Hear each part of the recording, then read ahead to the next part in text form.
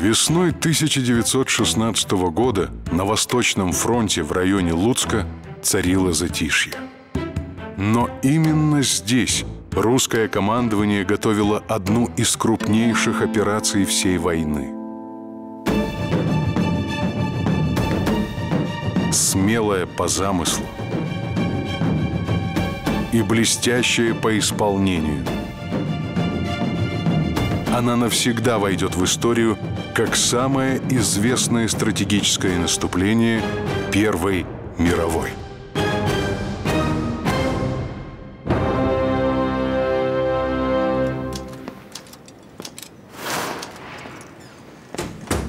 Здравствуйте, Алексей Максимович. День добрый. Комфронта у себя? Должен быть с минуты на минуту. Ну, тогда я его здесь подожду. Алексей Максимович Каледин, генерал от кавалерии, донской казак. Отличался незаурядной храбростью и талантом военачальника. Был награжден 2 орденами Святого Георгия и Георгиевским оружием.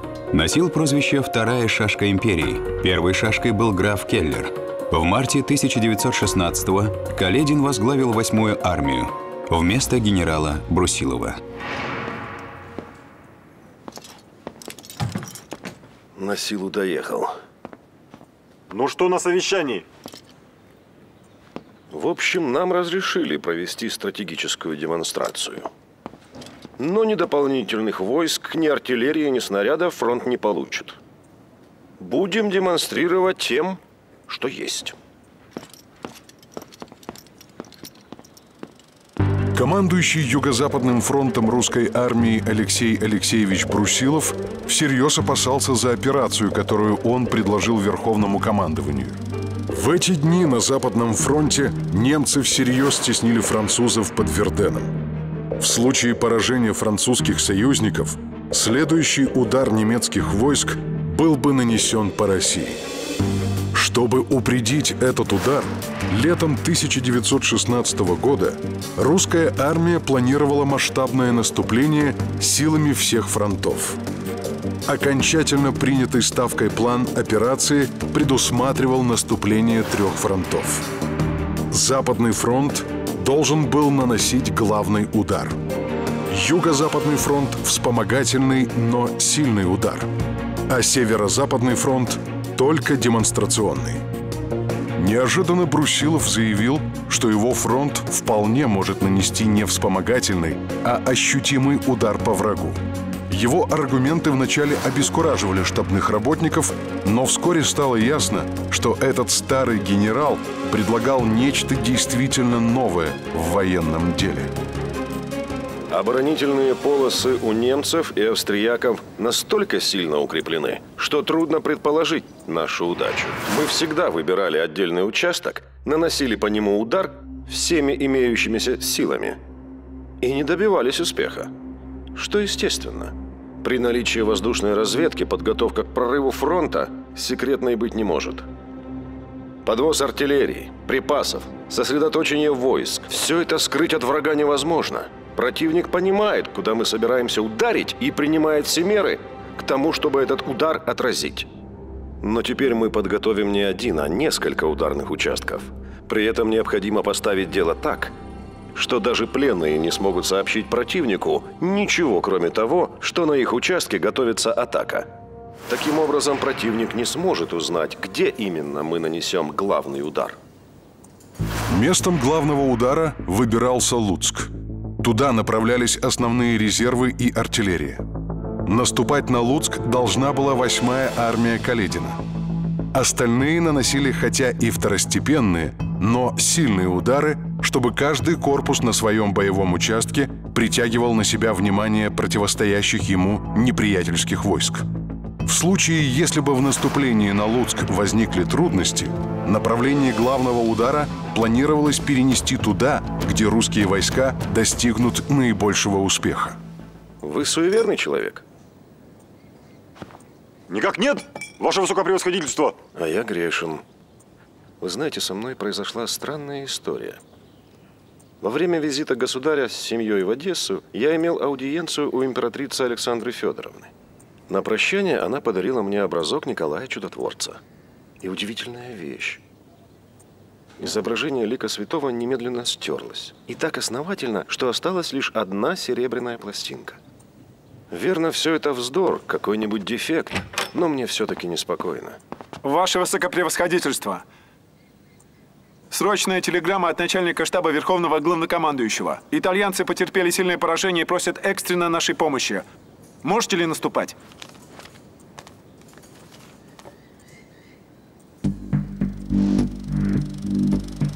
За год войны итальянцы не добились никаких успехов, несмотря на значительное численное преимущество над австро-венгерскими силами. Однообразные и безрезультативные попытки прорвать вражеский фронт проходили в основном в долине реки Изонцо. Эти итальянские наступления так и назывались: Первая битва при Изонцо, Вторая битва при Изонцо, Третья битва при Изонцо. К концу войны дело дошло и до 11-й битвы при Изонцо. За ничтожные успехи итальянцы заплатили сотнями тысяч жизней. В рядах итальянской армии сражался против австрийцев и капрал Бенито Муссолини. Однополчане прощали Муссолини излишнюю болтливость и хвастовство и считали славным парнем. Будущий диктатор проявил себя храбрым солдатом. Он отказался от теплого местечка редактора полковой газеты и отправился на передовую, был дважды ранен и в результате демобилизован. Армию он покинул на костылях. В мае 1916 года австро-венгерские войска прорвали итальянский фронт. Еще немного, и армия Италии прекратила бы свое существование. Главнокомандующий генерал Кадорна обратился за помощью к союзникам. Русские офицеры шутили. Зачем существует на свете итальянская армия? Чтобы австрийцам было кого побеждать?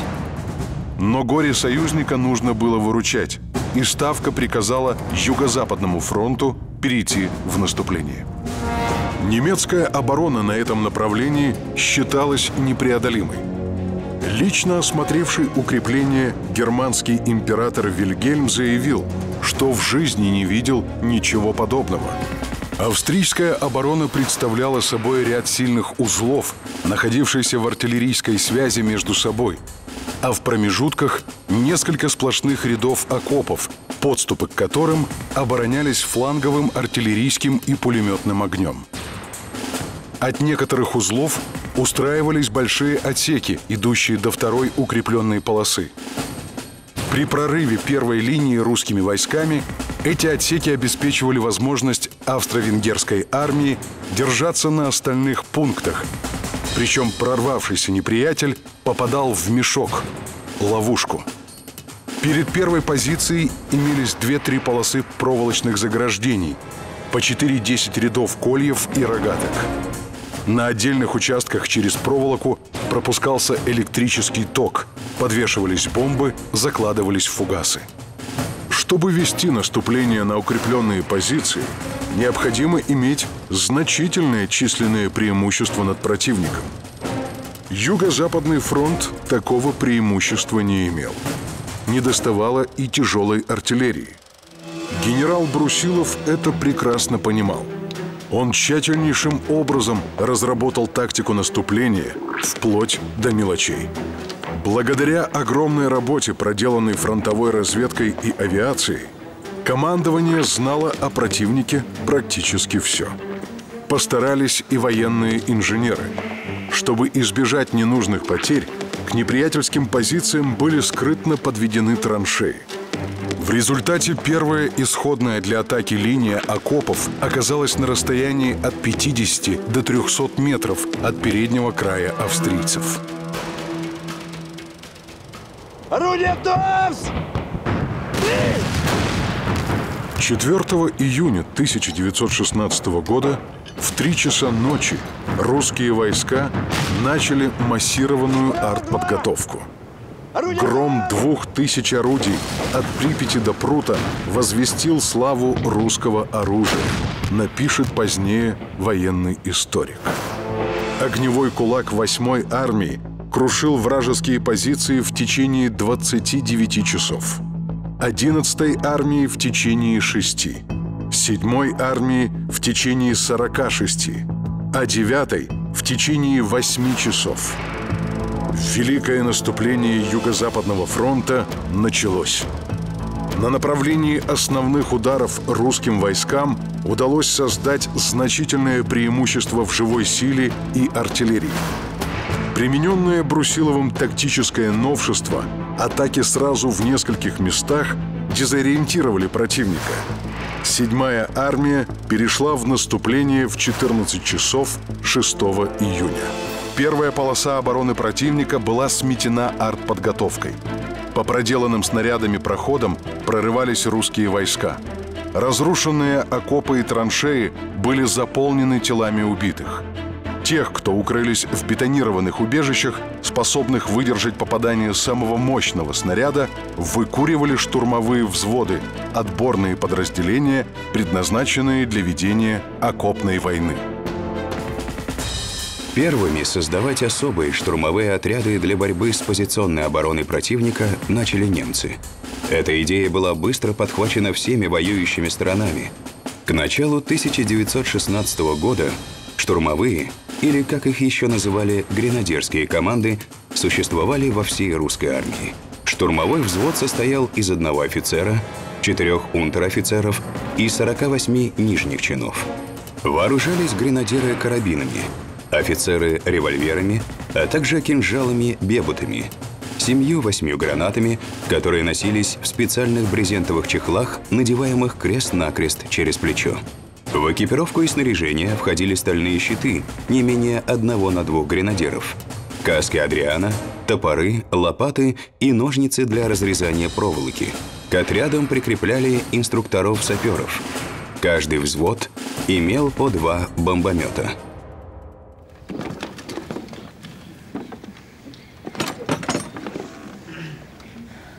А ну вылази, австрияки, покрышу всех чертям. Что? Что он говорит? Говорит, что убьет нас. Тревога!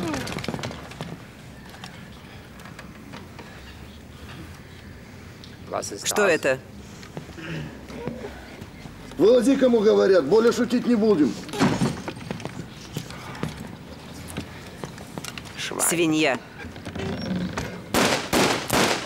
Не стреляйте. Мы сдаемся. Не стреляйте.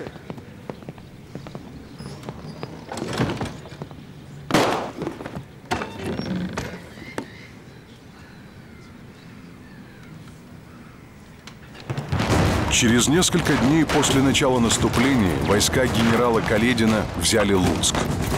Первыми ворвались в памятный для них город железные стрелки генерала Деникина.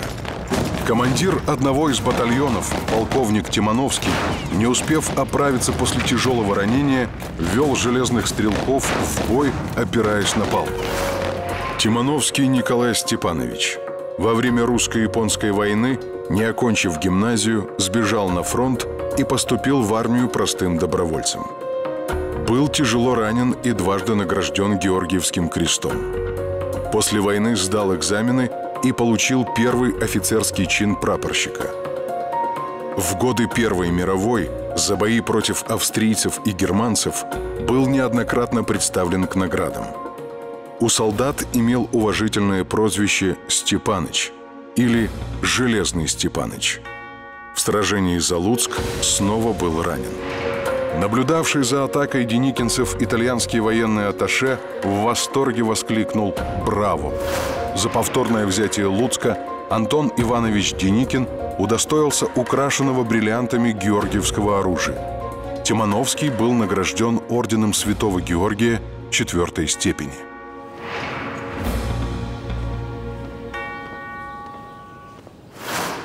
Господин капитан, ваш друг очнулся. Он хочет проститься с вами. Мне очень жаль, господин капитан. Рана смертельная. Ступайте к нему. Гермайор ждет вас.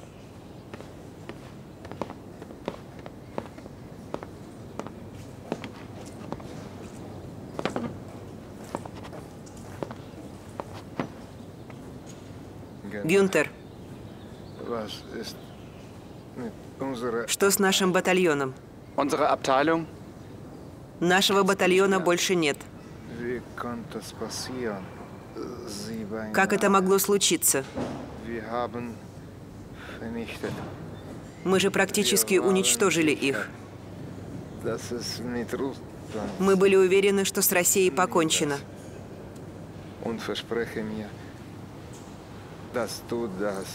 Возьми это и обещай, что передашь Барбаре. Ты ведь помнишь Отто, моего сына? Да, прекрасный мальчик. Скоро станет офицером. Ты скоро сам. Передай ему, чтобы он никогда... Слышишь, никогда не воевал с русскими. Гельмут, что ты такое говоришь? Гельмут! Сестра! Гельмут! Вслед за Луцком был взят город Дубна. 4-я австро-венгерская армия эрцгерцога Иосифа Фердинанда была разгромлена практически полностью. Остатки ее отступили за реку Стырь. Вскоре после взятия Луцка с железными стрелками случился примечательный эпизод. Им пришлось столкнуться с не менее знаменитыми воинами из германской 20-й пехотной дивизии, которая называлась «Стальной». Яростные схватки продолжались несколько дней. Из воспоминаний генерала Деникина. И однажды утром перед немецкой позицией появился плакат: «Ваше русское железо не хуже нашей германской стали, а все же мы вас разобьем. А ну попробуй», — гласил короткий ответ моих стрелков.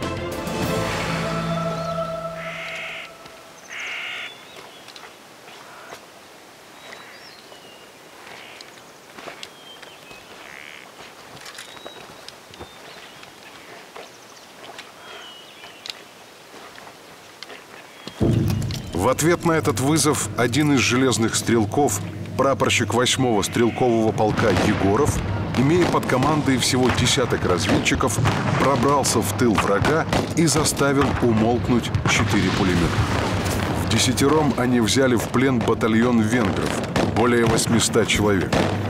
На обратном пути бойцы Егорова сумели еще отбить атаку неприятельской кавалерии и благополучно вернулись к своим. Наступление на Юго-Западном фронте, организованное генералом Брусиловым, шло в точном соответствии с его замыслом. Результативными оказались и главные, и второстепенные удары.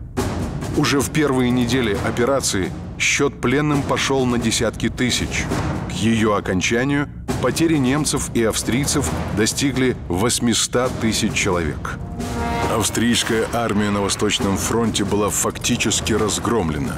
Русские отвоевали почти всю Западную Украину. Для позиционной войны этот итог стал просто невероятным. В ходе операции Австро-Венгрия и Германия потеряли более 1,5 миллиона убитыми, ранеными и пропавшими без вести.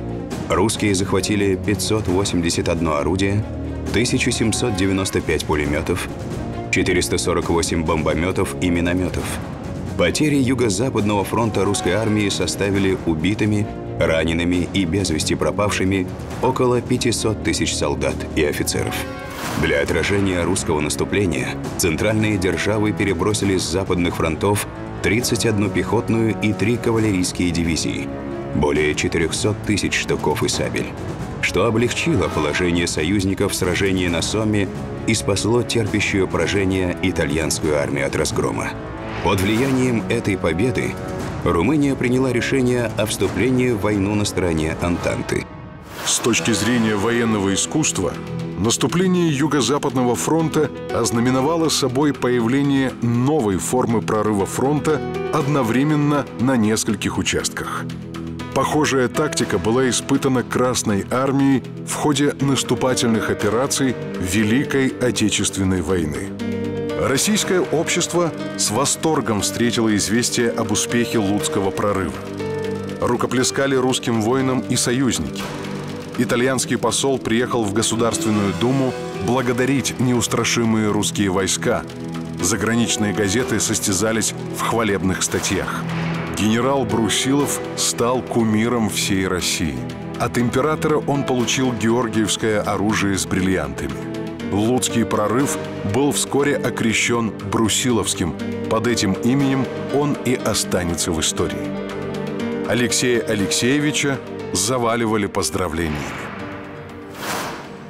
Наши сердца бьются с вами заодно. Учащиеся 5-й Одесской гимназии. Благодарим за спасение Отечества. Общество любителей истории. Самара. Послушайте, но их же сотни. Господи, Это, пожалуй, лучшие дни в моей жизни. Поздравляю нового Суворова с блистательной победой. Кузнецов Нелединский, дворянин Пензенской губернии. Помоги, Господи. Молимся о здравии народного героя, раба Божия Алексия. Митрополит Крутицкий и Коломенский с клиром. Ура генералу Брусилову! От рабочих Путиловского завода. А вы знаете, какая телеграмма пришла первой? С Кавказа. От великого князя Николая Николаевича. Поздравляю. Целую, обнимаю, благословляю. Я был настолько растроган, что... А государь?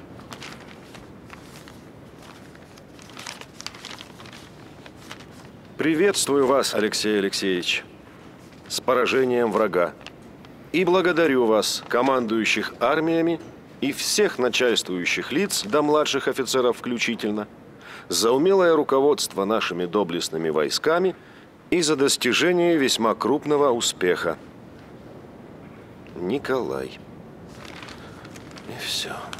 А вы что же ожидали? Восторженных слов про спасителя Отечества? Это же император, а не путиловский рабочий или 5-я гимназия. Вы победитель. Вы всенародный герой. Довольствуйтесь, наслаждайтесь этим всем. Извольте. Виват русскому солдату. Примите мои искренние поздравления. Генерал Воздвиженский. Но победный почин Брусилова не был поддержан остальными фронтами. Командующему Западным фронтом генералу Эверту не хватало решительности. Он все оттягивал и оттягивал начало наступления.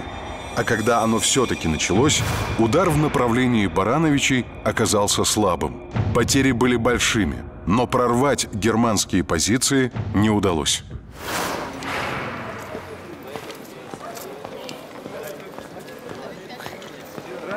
Сколько можно кровь проливать? Кто, братцы, тут крайний? А вам, господин, хороший в лавочку или вообще? Если вообще, мы тут все крайние, да? Нам, господа, навесили ту войну, чтобы им повылазило. А мы тут крайние. Крайнее некуда. А мне в лавочку. В лавочку? А вон там поспрашайте. А, слыхали, что царица-то учудила, а? Нет. О! За вами буду? Да. Проворовался Иванюхин, который из интендантского. Во как. Расстреляли, что ли? Вздернули. Вот так. Да их там уже всех вздернуть надо. Всех господ офицеров. Ну, тех, кто повыше прапорщиков. Ты чё, паря, а воевать-то как? А чё? Как-нибудь да повоюем. Вот, например, господина Вольнопера поставим. Ну, покомандует, а? Да ладно, я пошутил.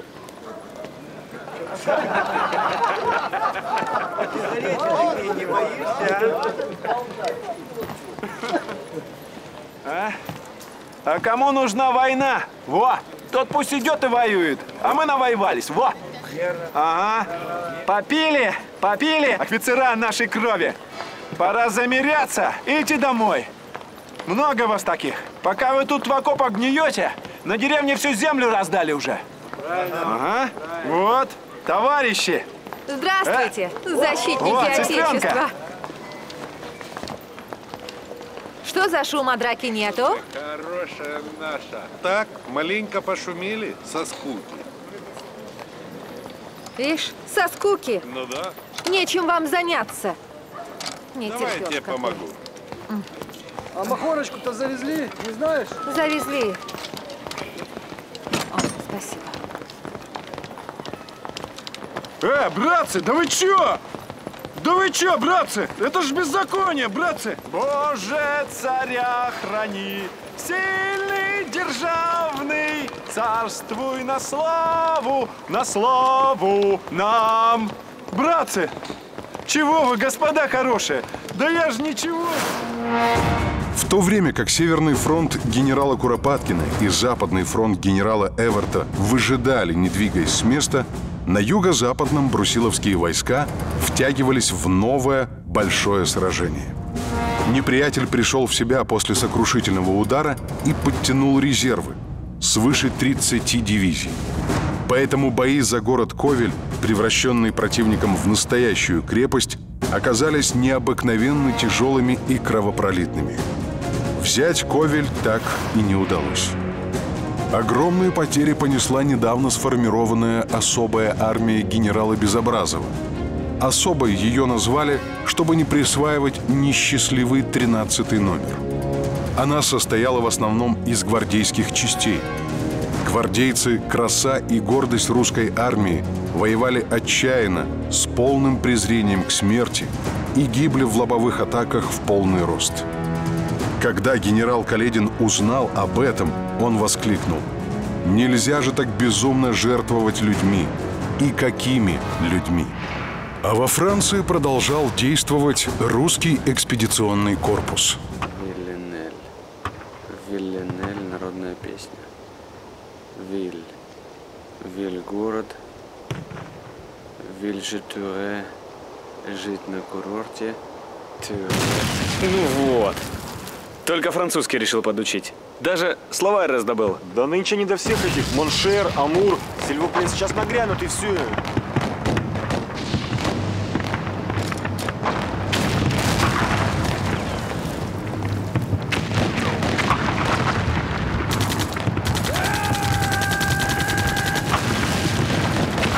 Мы окружены! Французы проснулись!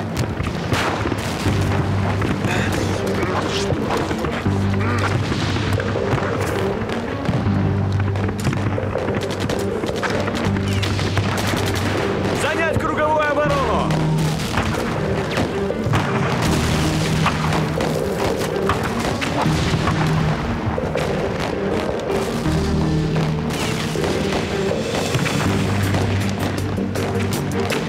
Держись, браток.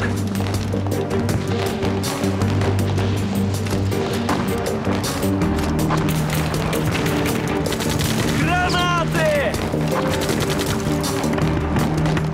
Двое, за мной! Прикройте нас!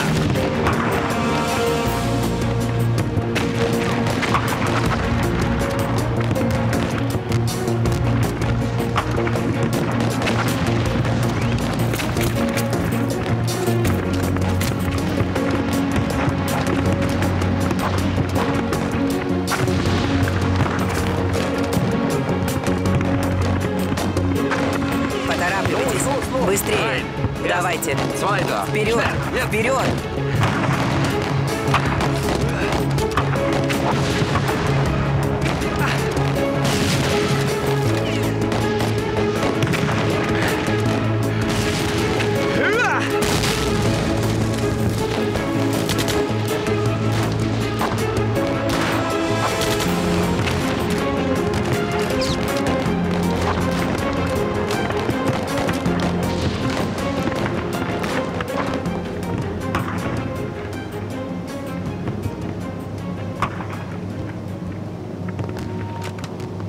О, а мы по вам уж поминки собрались справлять. Рано еще. Поминки справлять.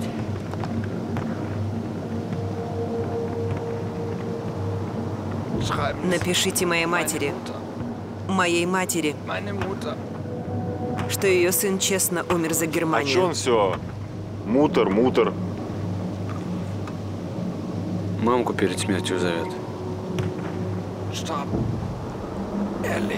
Умер за Германию.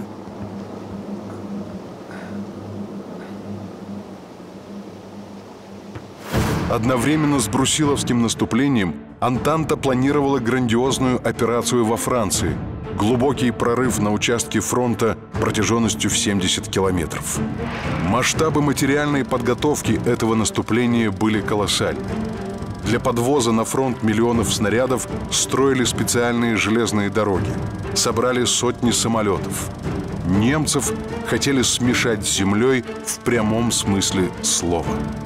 1 июля 16 года, после 7-дневной артподготовки, началось сражение на реке Сомме. Самая масштабная, показательная и кровопролитная позиционная битва в мировой истории. На небольшом участке фронта в 35 километров сошлись миллионы солдат. Англо-французская наступательная операция на реке Сомме продлилась более 4 месяцев.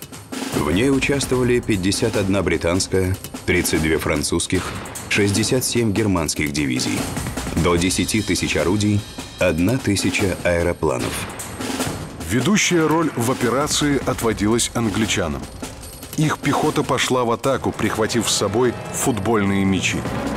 Врагов-то после снарядного урагана все равно в живых не осталось. Чего погожему летнему дню пропадать зря, думали британские солдаты, предвкушая предстоящий матч. Они прошли опустошенную первую позицию и попали под огонь. В первый же день англичане потеряли убитыми и ранеными 60 тысяч человек. Французы действовали чуть успешнее, заняв и вторую линию неприятельских позиций. Но немцы держались крепко. Вместо триумфального марша получилась очередная мясорубка. Каждый день подходили волны резервов. Каждый день на передовую выдвигались полноценные дивизии и корпуса из десятков тысяч солдат. К вечеру в тыл отходили их остатки. Сотни, иногда десятки выживших. Фронт продвинулся на этом участке на 6-10 километров. Потери воюющих сторон составили более 1,2 миллиона человек. Британские войска потеряли 500 000, французские – 200 тысяч человек, немецкие – 500 000, в том числе 75 тысяч пленными.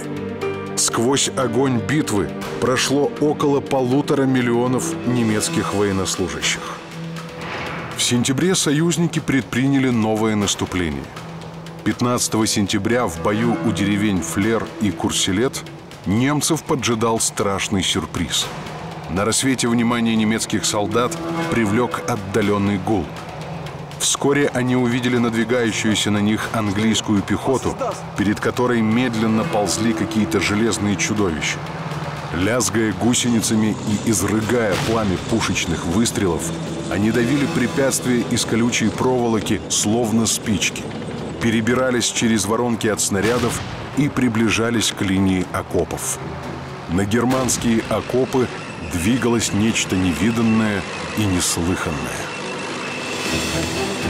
Из воспоминаний очевидца. Огромные чудовища приближались к нам, гремя, прихрамывая и качаясь. Кто-то в первой линии окопов истерически крикнул, что явился дьявол, и это слово разнеслось по позициям с огромной быстротой. Дисциплинированных немецких солдат охватила паника. Они бежали из окопов или сдавались в плен. Таким был эффект первой в истории человечества танковой атаки. Интересно, что из 49 английских танков, подготовленных для нее, 17 поломалось еще до начала наступления. Уже на поле боя 5 танков застряло в болоте, а 9 вышли из строя по техническим причинам. Но даже оставшихся 18 машин хватило для того, чтобы продвинуться вглубь немецкой обороны на 5 километров с потерями в 20 раз меньше, чем это было ранее. Из-за нехватки и несовершенства новой техники фронт прорвать так и не удалось. Но стало ясно, что танки имеют большое будущее. В первое время германские солдаты боялись танков просто панически. Решение о постройке танков было принято в 1915 году практически одновременно в Великобритании, Франции и России. Первая английская модель танка Марк-1 была готова в 1916 году. Именно эти машины вели атаку на реке Сомме. Марк-1 выпускался в двух модификациях – самец с пушечным вооружением в боковых спансонах и самка, только с пулеметным вооружением. Вскоре выяснилось, что самки очень неэффективны. И тогда была выпущена ограниченная серия машин, имевших в левом спансоне пулемет, а в правом – пушку. Солдаты тут же окрестили их гермафродитами.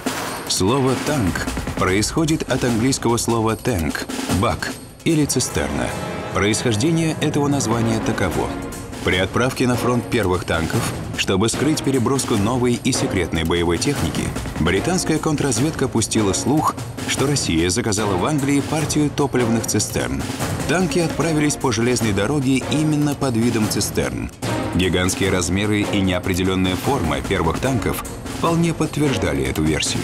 Для большей убедительности на них даже сделали надпись по-русски «Осторожно, Петроград». Название прижилось и применяется до сих пор. Примечательно, что в России новую боевую машину первоначально называли «лоханью». Английский «Марк» мало походил на нынешние танки. Но французы разработали и запустили в производство танк настолько удачный, что конструкторские идеи, заложенные в нем, надолго пережили своих создателей. Рено ФТ-17. В этом танке впервые были применены решения, ставшие классикой танкостроения. Именно он первым имел вращающуюся башню с установленной в ней легкой пушкой или пулеметом.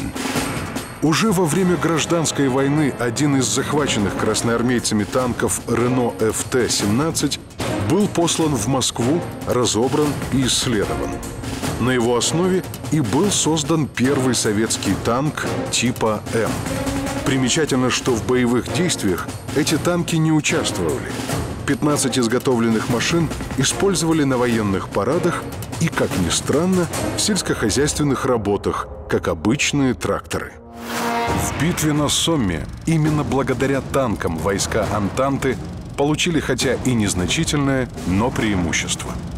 Более 300 тысяч человек с обеих сторон полегло в этих сражениях. Но потери немцев, в особенности среди кадровых военных, были большими. Сильно пострадал и моральный дух германской армии.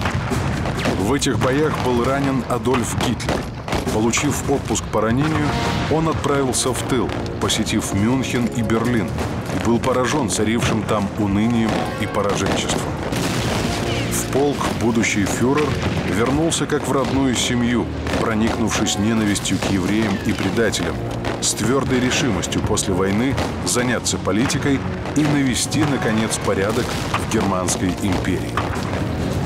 Так, во время сражения на Соме, которое предопределило исход Первой мировой войны, были посеяны семена Второй мировой.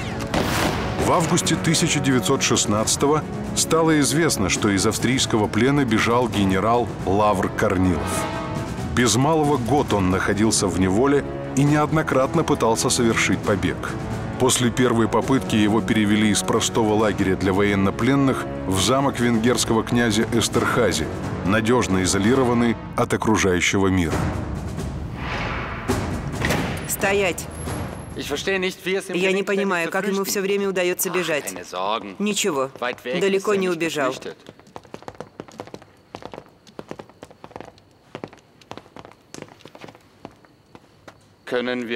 Можно развязать.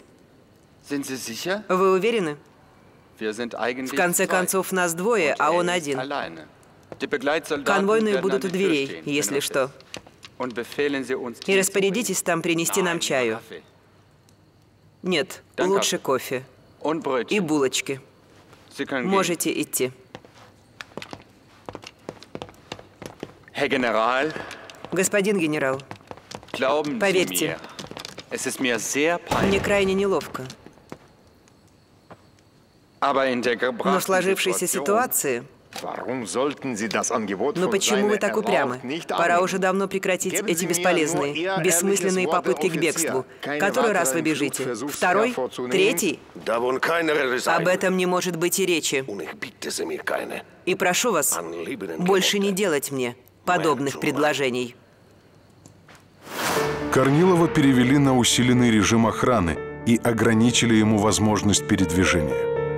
У его дверей круглосуточно стоял часовой. Тогда генерал симулировал болезнь и был переведен в военный госпиталь. Там Корнилов познакомился с молодым чехом Франтишеком Мрняком, служившим помощником аптекаря.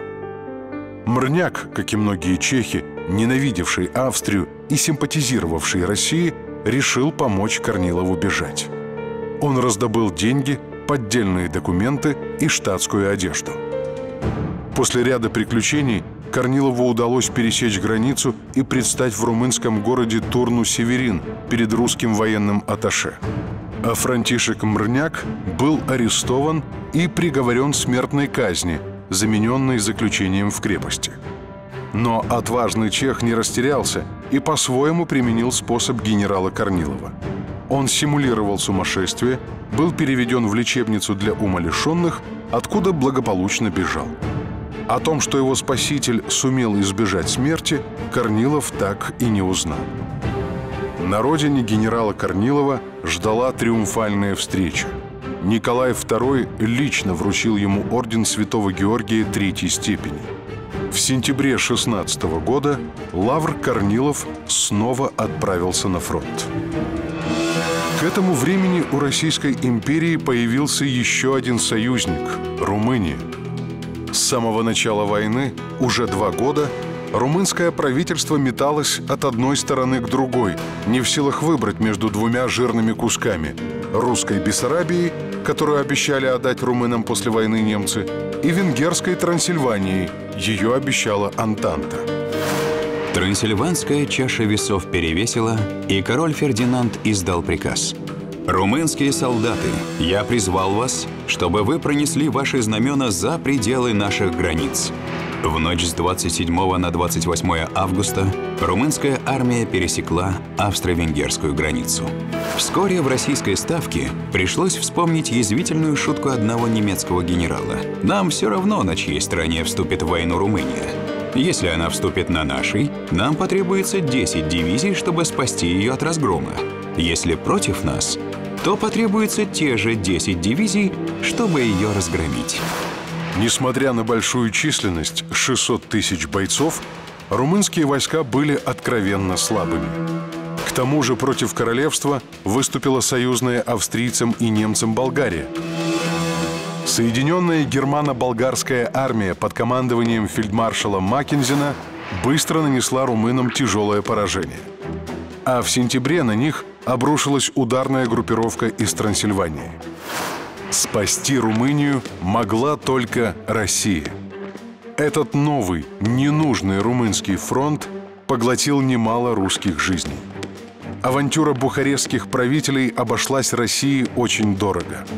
Чтобы выручить нерадивого союзника, пришлось перебрасывать войска с разных концов Российской империи. Формально командующим новым фронтом являлся король Румынии Фердинанд I. Фактически руководил войсками генерал от кавалерии Сахаров. Сахаров Владимир Викторович. Боевое крещение получил во время русско-турецкой войны 1877-1878 годов. В 1897 году был произведен в первый генеральский чин генерал-майора. Впоследствии отличился в боевых действиях в Китае в 1900-1901 годах. Был награжден золотым оружием за храбрость и досрочно произведен в генерал-лейтенанты. В 1904-1905 годах участвовал в сражениях с японскими войсками. Первая мировая стала для генерала Сахарова уже 4-й войной. В декабре 1916-го немцы вошли в Бухарест. Румыния оказалась разделенной. Часть ее территории занимали немцы с союзниками, часть – русские и остатки армии короля Фердинанда. И вновь началась позиционная война. Среди тех, кто выручал Румынию, был и драгун новгородского полка Георгий Жуков. Во время разведки он был тяжело контужен разрывом неприятельской мины. В госпитале Жуков был награжден Георгиевским крестом. «Георгий Георгия получил», – шутили товарищи. Это была уже вторая награда Жукова. Первый Георгиевский крест был вручен ему за взятие в плен немецкого офицера. Кампания 1916 года заканчивалась, и ее итоги были для Российской империи неоднозначными. Уходящий год стал годом славы русского оружия, и, хотя добиться окончательной победы пока не удалось, в Ставке с оптимизмом смотрели в будущее. Накапливались резервы, заготавливались вооружения и боеприпасы. Оперативные планы предусматривали окончательный разгром слабеющей Австро-Венгрии. За ней приходил черед и Германии. Наступало время больших побед. Это чувствовали и русские солдаты во Франции. Поизносились. Домой пора. Говорят, скоро. Герман вроде уже не воюет. Так, зазря сидим. Ага, не воюет. Вон, слыхал, у французов, у соседей-то. На участке Герман газы пустил. Там в окопах живых никого не осталось. А кроме вошей. Да, ша заела страсть. И ничего ее не берет. Что и грязюка это. А в России сейчас снегу. Точно идешь, а под ногами так и хрустит. А тут ни снега, ни Рождества. Что за страна? У нас Рождество, а тут... О, братцы, гляньте-ка, снег пошел. Разве это снег? Ничего. Скоро год пройдет. Все будет хорошо. Вот увидите. Следующим годом был 1917. Неудачи на фронте сменились успехами, но проблемы в тылу росли. Слабость власти, смена одного министра за другим, брожение в Государственной Думе, забастовки, революционная агитация, перебои с продовольствием. Не на полях сражений, а в глубоком тылу зародилась катастрофа, погубившая царскую Россию. Много лет спустя Уинстон Черчилль напишет: «Все жертвы были уже принесены. Вся работа завершена. Долгие отступления окончились. Снарядный голод побежден. Более сильная, более многочисленная, лучше снабженная армия сторожила огромный фронт. Тыловые сборные пункты были переполнены людьми. Алексеев руководил армией и Колчак флотом. Царь был на престоле. Фронт был обеспечен, и победа бесспорна. Ни к одной стране судьба не была так жестока, как к России. Ее корабль пошел ко дну, когда гавань была в виду. Она уже перетерпела бурю, когда все обрушилось». В январе 1917 года Петра Николаевича Врангеля за боевое отличие произвели в генерал-майоры и назначили командиром бригады Уссурийской конной дивизии. Как вам Петроград? Сильно ли изменился? Настроение в столице отвратительное. В верхах загадочная конспиративная работа. Конечно, не без участия немецких агентов. У лавок очереди за хлебом, на заводах бастуют. В запасных батальонах бузят необученные новобранцы. Вот солдаты набрали. Боятся фронта, крови боятся. А их высочество, великие князья, вместе с генералами все играют в заговоры. Генерал Крымов, вы ведь знаете его. Это величайшего сердца и ума человек. И представьте, он убеждал меня, что мы идем к гибели. И что должны найтись люди, которые устранили бы государя. Устранить государя в разгар тяжелейшей войны. Безумие. Но что же теперь будет? Боюсь, следует готовиться к худшему.